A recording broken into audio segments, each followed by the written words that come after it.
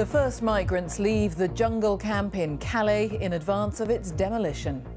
They're being moved to refugee shelters across France. The authorities hope 3,000 will leave today. 20 children from the camp have arrived in a town in Devon. They've come from Afghanistan, Sudan and Syria. We'll be live in Calais and Devon with the latest. Also this lunchtime. Doctors list 40 common hospital and GP treatments which they say are overused and have little or no benefit to patients. The Prime Minister discusses Brexit with leaders of the devolved governments but says the final arrangements must work for the whole UK. An undercover BBC investigation finds Syrian refugee children are being illegally employed to make clothes for the British High Street. And how heading a football can significantly affect a player's brain function and memory for 24 hours.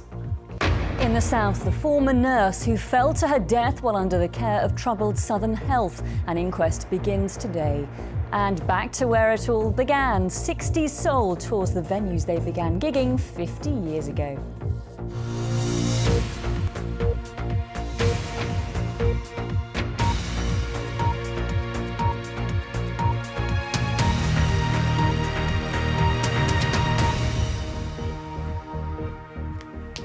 Hello, good afternoon. Welcome to the BBC News at 1. Migrants have begun leaving the camp known as the Jungle in Calais.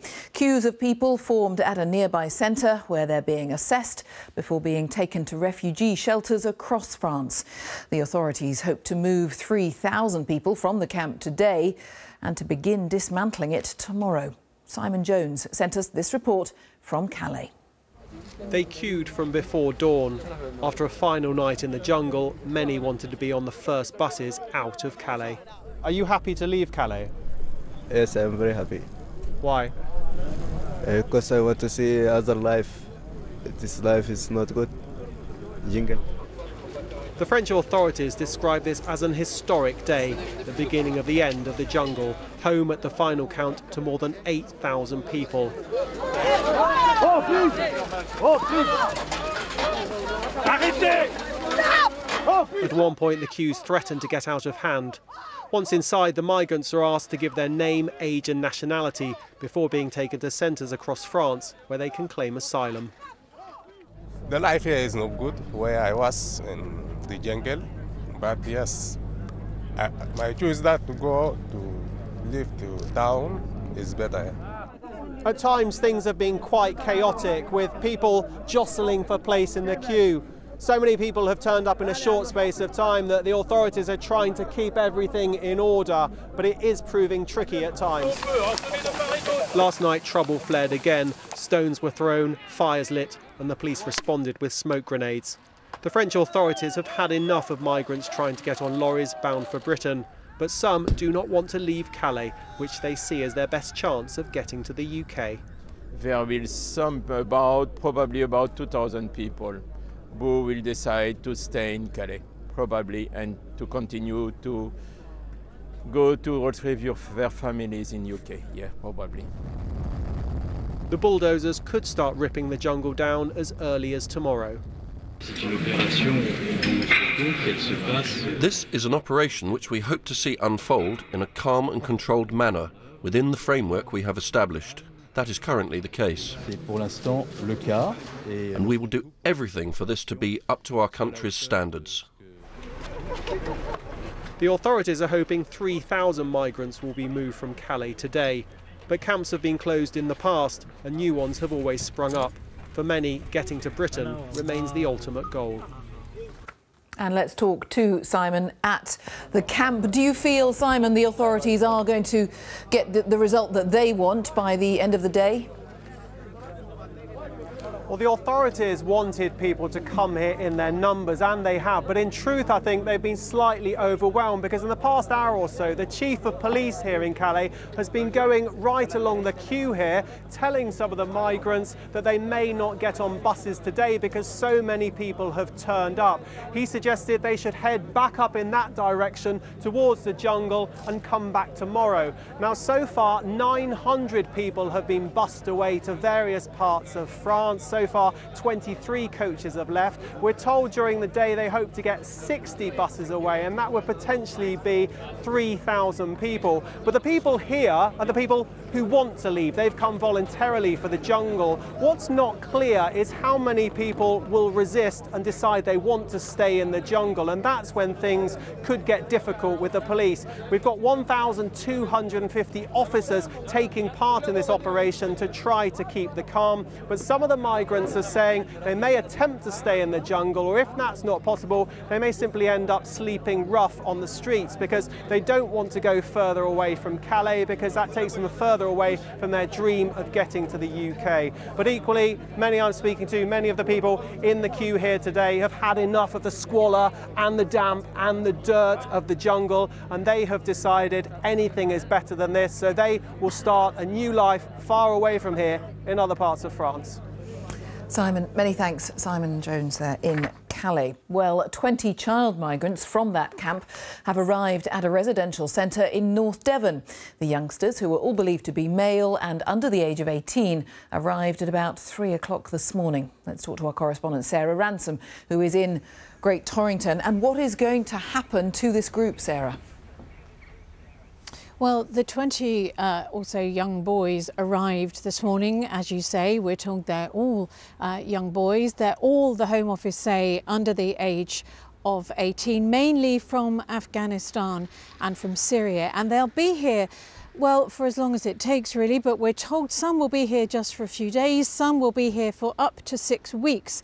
One local MP has told me. The facility itself can take up to 70 young people, but at the moment, as you say, only 20 have arrived. They came in the early hours of this morning. Now, while they're here, they will be checked over to see if they need any medical help, any psychological help, and if that's required, that will be given while the process goes on to see where they go from here. Now, it is primarily a Home Office operation. The local council, Devon County Council, are helping out with that along with other agencies. Everyone is stressing that the young people that have come here already are vulnerable, that they've been in a very difficult situation, and they're asking for their privacy to be respected. Sarah, thank you. Sarah Ransom. Senior doctors have produced a list of 40 treatments and procedures which they say offer little or no benefit to patients. The list includes X-rays for lower back pain and plaster casts for children with small wrist fractures. The Academy of Medical Royal Colleges says it wants to reduce the number of unnecessary treatments. Our health editor, Hugh Pym, reports. There's an increasing debate on what's been called overdiagnosis and overtreatment, and whether there's too much medication on offer to patients. It comes at a time of growing pressure on NHS finances. The Academy of Medical Royal Colleges asked members around the UK for a list of unnecessary remedies and treatments. They came up with 40. The list of those said to bring little or no benefit includes plaster casts for children's small wrist fractures, the use of saline solution to clean cuts and grazes. Tap water is said to be just as good. Routine screening for prostate cancer using the so-called PSA test is said by those consulted not to extend people's lives. And X-rays for lower back pain. Some of these treatments can be quite invasive, time-consuming. There are simpler and as safe options, so why wouldn't you? Because I think what we've got is a culture of we can do something, therefore we should do something. I need to stop and reflect and decide what is the best option for the patient in their individual circumstances. The list of treatments offering minimal benefit includes chemotherapy for patients with terminal cancer. The report says the disease won't be cured and there can be painful side effects. But some experts say it isn't a simple decision and it depends on the individual case. When someone's got an advanced cancer, if the chemotherapy is going to help them, you carry on with it. But if it's not going to help them, there is no point pursuing it. Treatment needs to be individualised to the person to help them live as well as possible for as long as possible. So this means having open, honest conversations about what's helping and what isn't helping, and also about what somebody's goals are for themselves. The Academy is urging patients not to make excessive demands for medical intervention and doctors to consider which treatments are really necessary, the aim being to make the best use of doctors' time and NHS resources. Hugh Pym, BBC News. Theresa May is holding talks about Britain's departure from the EU with the leaders of the devolved governments in Scotland, Wales and Northern Ireland. Downing Street says the Prime Minister will rebuff calls for a flexible Brexit, which would allow different parts of the UK to have their own arrangements. This report from our political correspondent, Carol Walker. Nicola Sturgeon came to Downing Street with a clear message. Scotland should be an equal partner in the Brexit negotiations. And if she doesn't get what she wants, she's prepared to call a second referendum on independence. Northern Ireland also voted to stay in the EU. And First Minister Arlene Foster has made it clear she wants to retain free movement for British and Irish citizens across their shared border after Brexit. Wales voted to leave the EU. But Welsh First Minister Carwyn Jones says full and unfettered access to the European single market should be central to the UK's negotiating position.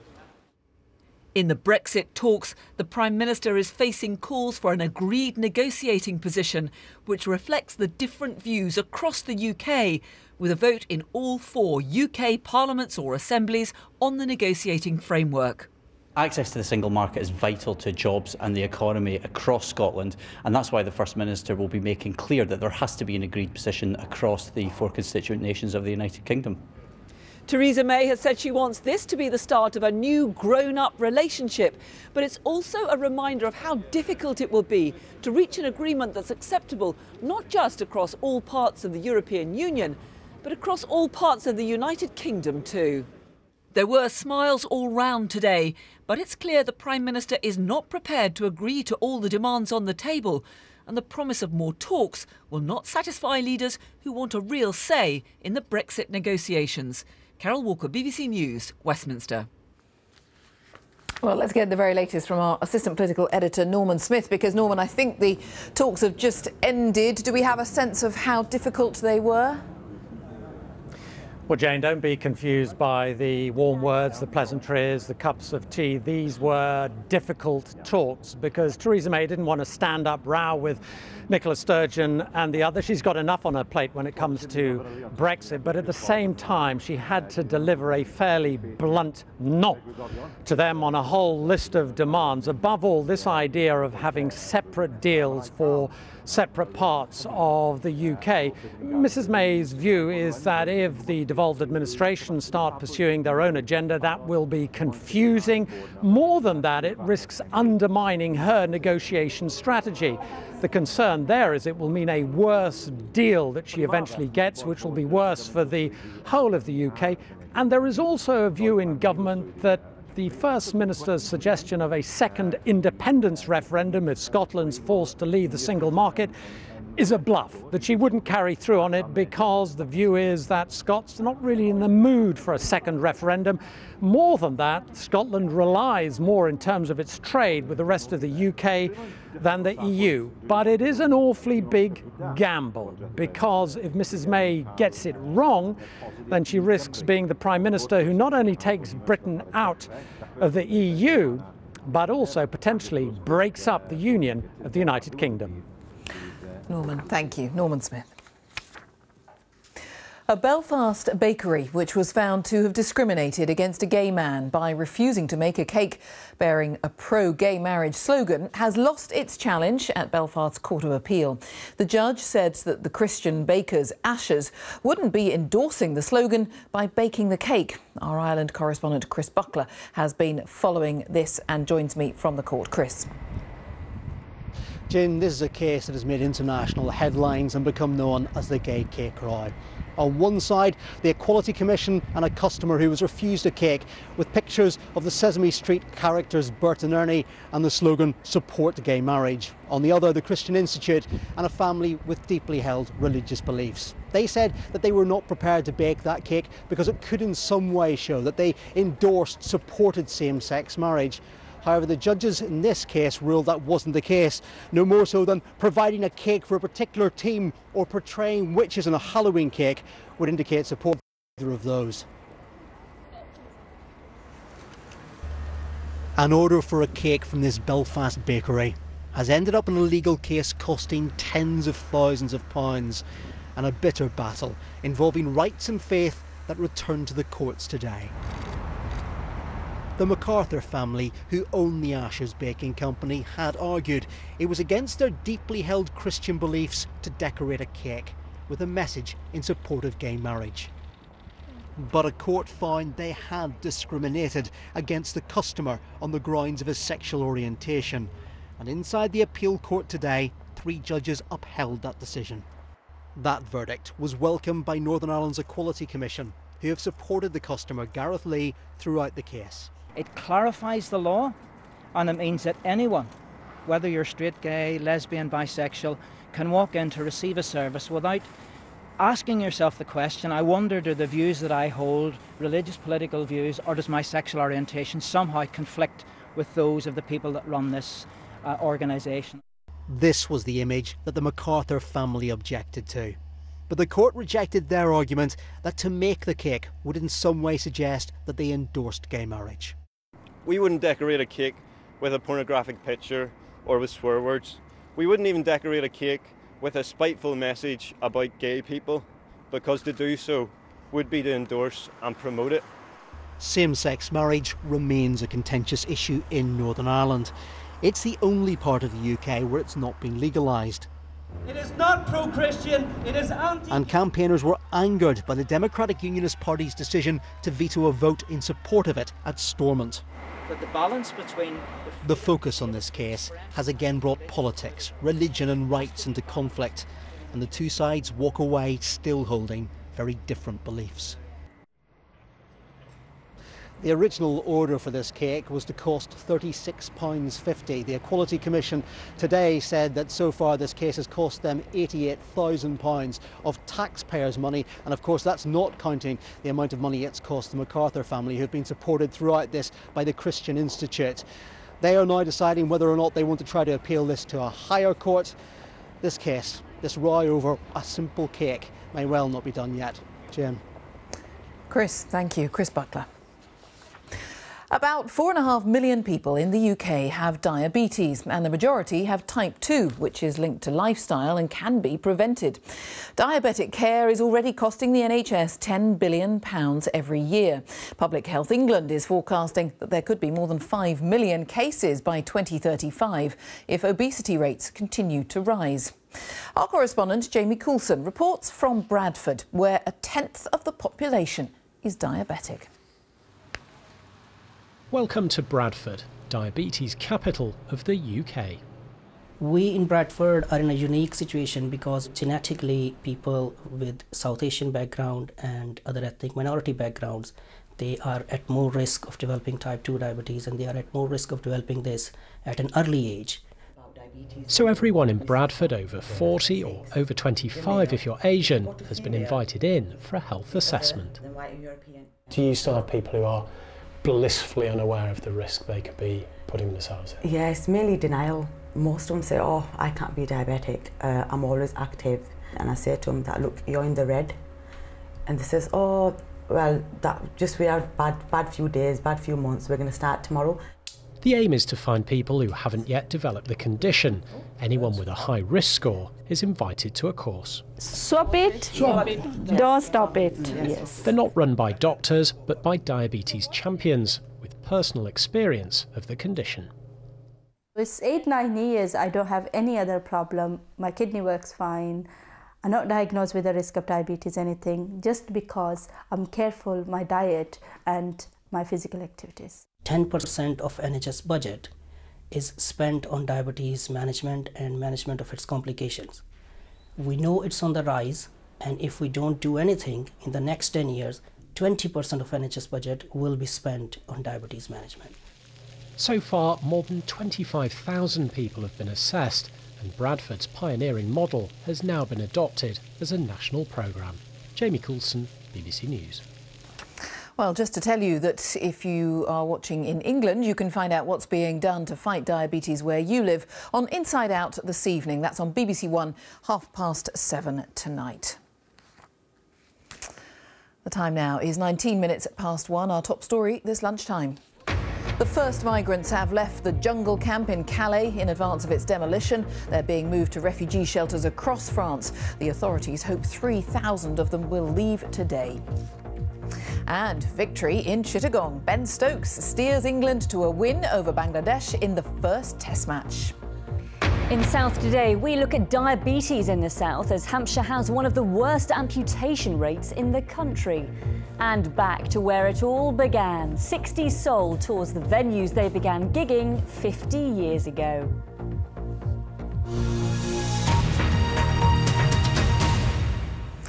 An undercover BBC investigation has discovered Syrian refugee children making clothes for British shoppers.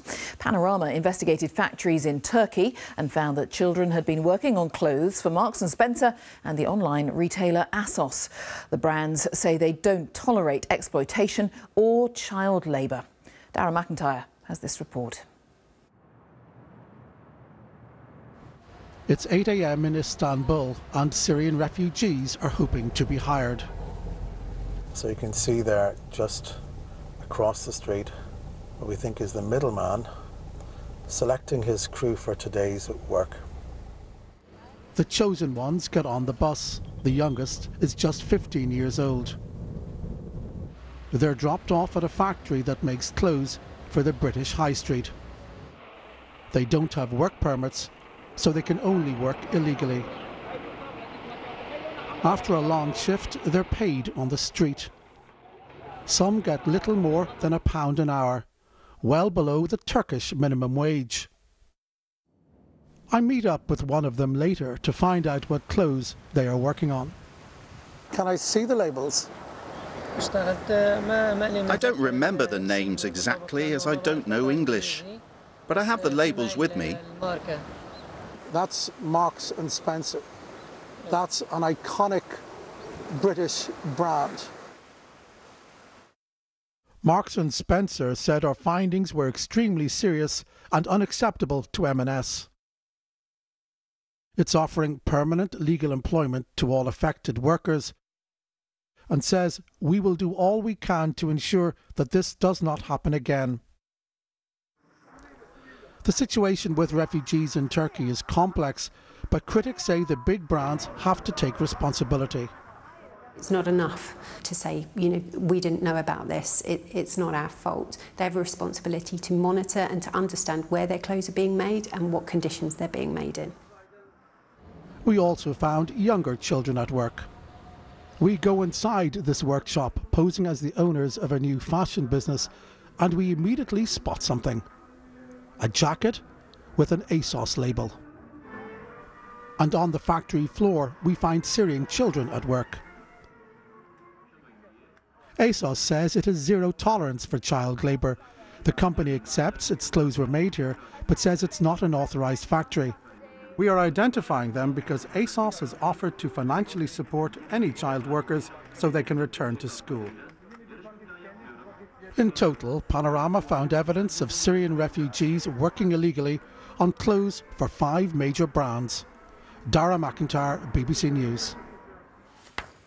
And you can see more about that story tonight on Panorama Undercover, the refugees who make our clothes. That's on BBC One this evening at 8:30.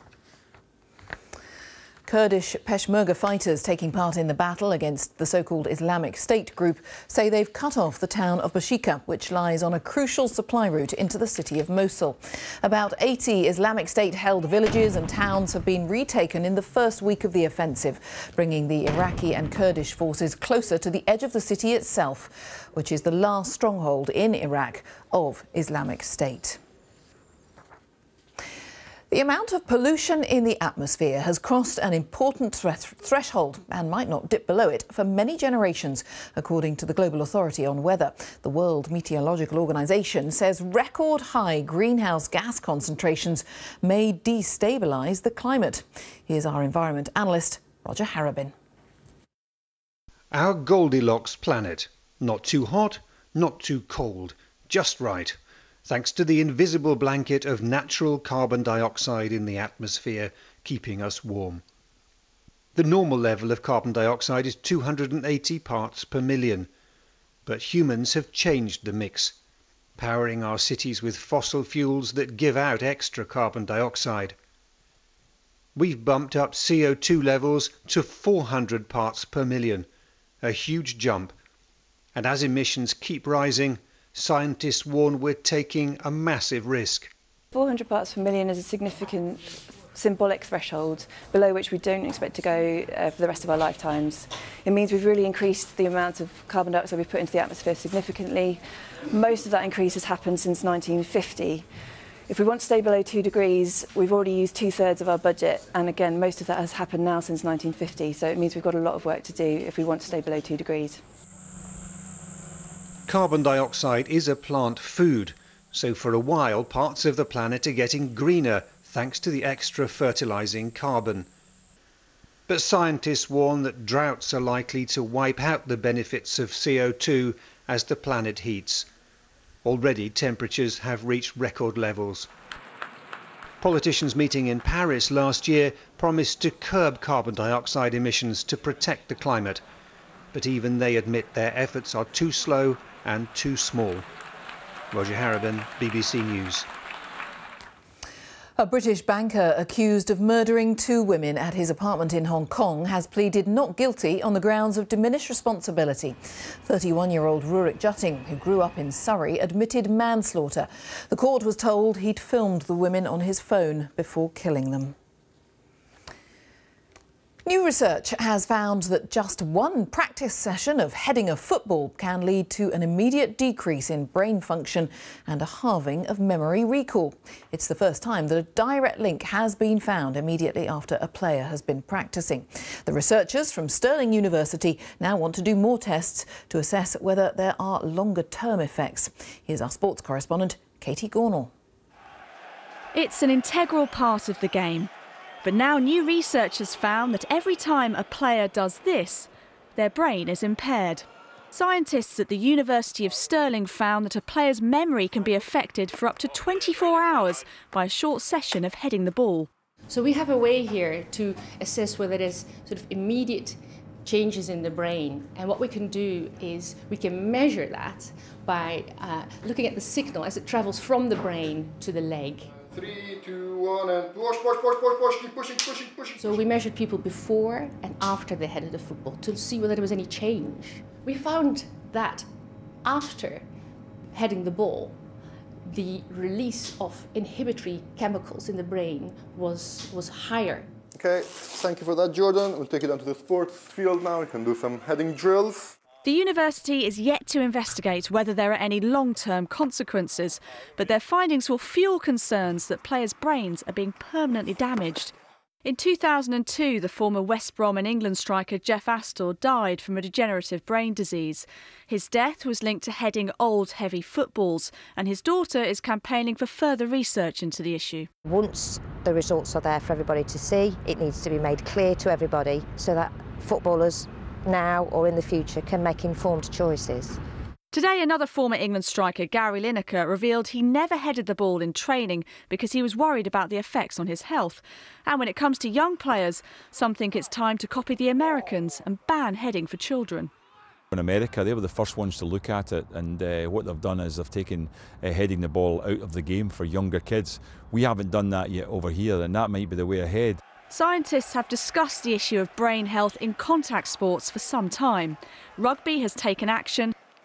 Now, could it be football's turn? Katie Gornall, BBC News.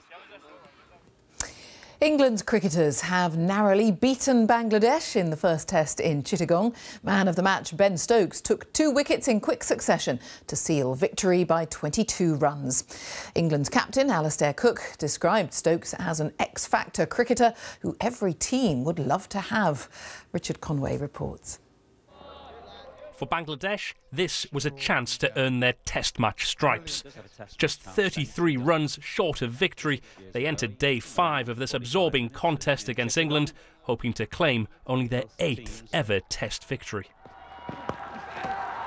Over Bairstow. The early exchanges gave rise to local hopes they could achieve an historic win. With 2 wickets needed, English nerves meanwhile began to jangle. But then Ben Stokes removed Taijul Islam after he moved too far across his stumps. And 2 balls later, the Durham all-rounder finished the job. Was there a shot? With Shafil Islam trapped LBW. After 5 days of close contest, the Bangladeshi challenge ended in disappointing fashion. The England captain, meanwhile, was left to reflect on man of the match Ben Stokes and his star quality performance. Ben, you know, that's why he's an X-factor player, isn't he? Like the way he batted in the second innings and the way he bowled in the first innings, you know, changed the game for us. And for the man himself, a career high display. Definitely my best. The runs that I got was, you know, different to sort of how I've got runs in the past for England. It was more sort of, you know, occupying the crease and spending time in there and not giving my wicket away and making sure that we got it to a good lead. Despair then for Bangladesh, but relief for England, with both sides now hoping for improvement when they meet again this Friday in their second and final test. Richard Conway, BBC News. Now let's take a look at the weather prospects. Jay Wynn has joined me. Hello. Thanks, Jane. We're going to start off out in the Atlantic with a small group of islands known as the Azores, where you can see there's quite a lot of isobars in the chart. It's been really windy. The wind's coming down from the north because we've got this area of low pressure to the west, and a huge sea fetch has resulted in some very, very high seas. Earlier today, we saw the waves peaking at around about 15 metres, which is indeed taller than 3 double-decker buses. So quite incredible weather here. Thankfully, it's been much quieter back on our shores, but a lot of cloud in the sky across the southern half of the UK, and indeed in the southwest of England we've seen quite a bit of rain so far. And the southwest of England is a focal point for some heavier downpours over the next few hours, and some of that might just creep its way into the south of Wales as well.